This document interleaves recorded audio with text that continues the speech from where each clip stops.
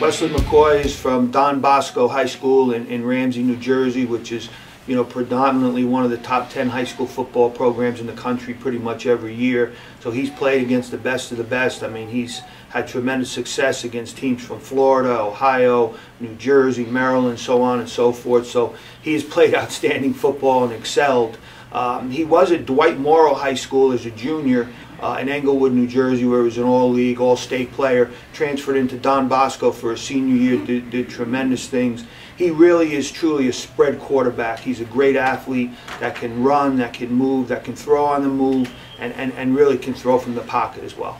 I was really impressed in our position meeting the other day of his knowledge of the game and what they asked him to do in high school. They asked him to change plays. They asked him to go in and out of plays. So he has a tremendous background, and he was coached extremely well in high school. So I see him coming in here and really bringing both a leadership as well as a knowledgeable guy into our program.